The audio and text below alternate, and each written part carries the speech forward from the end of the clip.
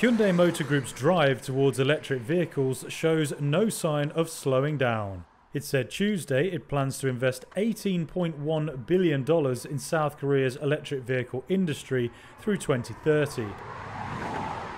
The group includes major South Korean automakers Hyundai and Kia. It announced it planned to expand annual EV production in Korea to 1.5 million units by 2030. It also wants global volume to hit 3.64 million that same year. Kia said it would invest about $757 million for a new electric vehicle plant, which broke ground on Tuesday. It plans to produce 150,000 units in its first full year. Hyundai Motor Group has made other multi-billion-dollar investment pledges recently. The Auto Group said last year it would invest more than $10 billion in the US by 2025.